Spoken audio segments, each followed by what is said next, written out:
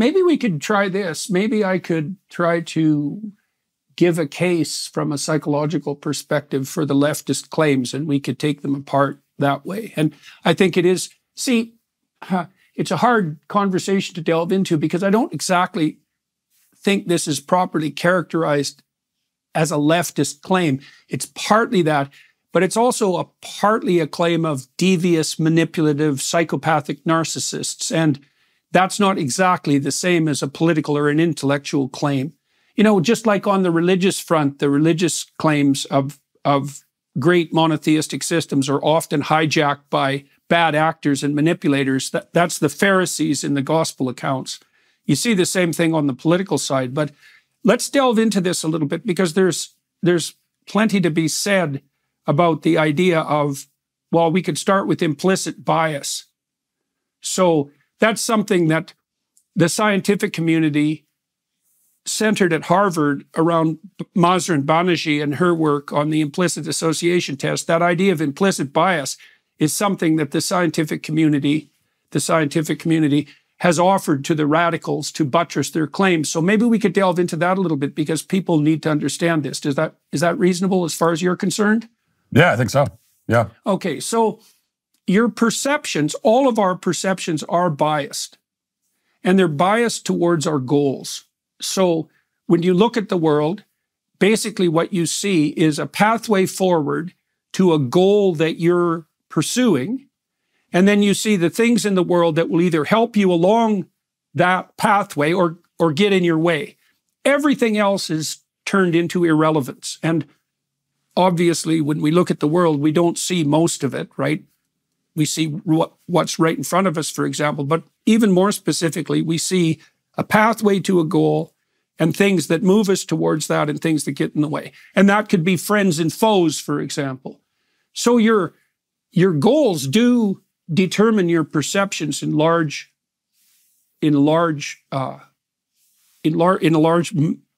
manner. Now, there's exceptions to that, like if something unexpected happens, because if something unexpected happens and it stops you from moving forward, that will attract your attention and you'll turn to investigate it. But that's basically the perceptual landscape. And one of the implications of that is that we do live inside something that, if it's described, seems like a story rather than a set of facts. Okay, so this has been more or less understood for something approximating 100 years because the psychoanalytic types like Freud and then Jung kind of cottoned on to this first, that we have a perceptual structure that filters the world when we interact with it. Now, the social psychologists got a hold of that and they built a test that purported to measure implicit bias, and they said they showed that the research is unclear, and at best it's speculative and theoretical. They purported to show that we had perceptual biases that favored our in-groups. And that's not really that surprising as far as I'm concerned, because, you know, you obviously have a inbuilt preference to care for yourself, and then you have an inbuilt preference to care for your mother and your father and your siblings, and you have a kin preference, and then you probably have something like a tribal preference, and then you probably have a race preference at least insofar as other race people are somewhat novel. And so on that edifice was built up the notion of implicit bias. And of course, the DEI types grabbed the implicit bias literature and ran with it. It was a gift and a godsend to the HR types, the Karens in the HR world, who could then point to scientific validation.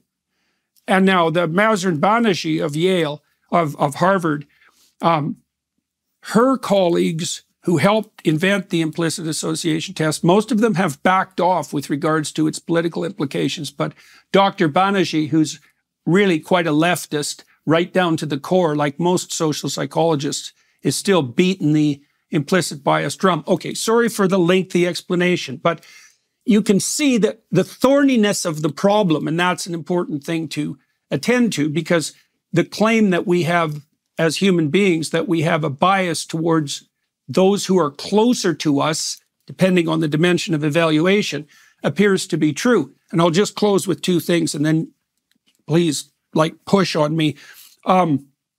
That's implicit or unconscious bias. It's before you perceive.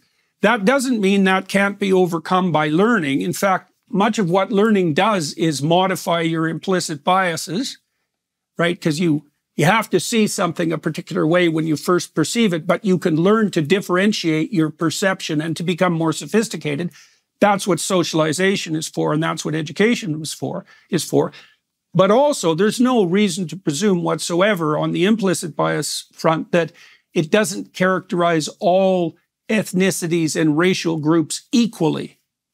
So I'm kind of curious about what you think about all that. It's complicated. You know, the idea that we look at the world through a motivated framework, that's a real challenge to the Enlightenment view of rationality. And I'm afraid that the Enlightenment rationalists or the empiricists in particular, who thought that we derived all of our conceptions from sense data.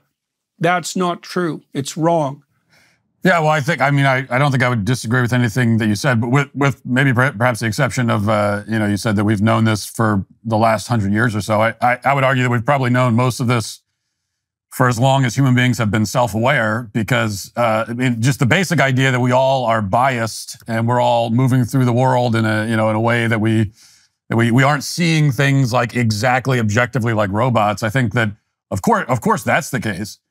And we all have our own priorities and preferences and motivations and goals and everything, and you carry that with you, and you bring that into every interaction and with everybody and into every situation in your life.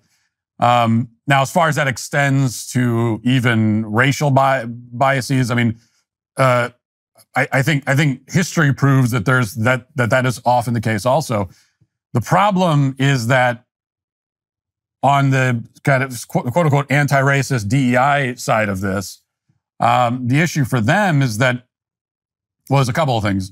The big one is that they would probably also agree with a lot of what you just said, and even they would say that it kind of vindicates their point of view. They would listen to that and say, see, this is what we're talking about.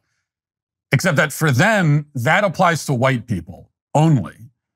And if you were to say, well, no, this is just the human condition, everybody is this way, they wouldn't track you that far. They wouldn't go that far. They can't go that far. So that's really the problem. To me, that's the essential problem with the whole implicit bias conversation right now. And it might have been different 50 years ago, but right now, the problem with it is that when we talk about implicit bias, we're only talking about it with one group, and we're not engaging with it as a fact of human nature, but instead as a fact of white human nature, which these people see as something completely distinct and different from, I guess, the nature of all other people who are not white. And then the second problem with the way that they approach the issue is that they see it as something that they have to fix, which I think is an issue in and of itself, because I don't think that it's something they need to fix. Yeah. And then all of their prescriptions for fixing it are completely wrong. So there might be a kind of a starting point here where there's some truth in the starting point, but then it just falls apart as you continue along.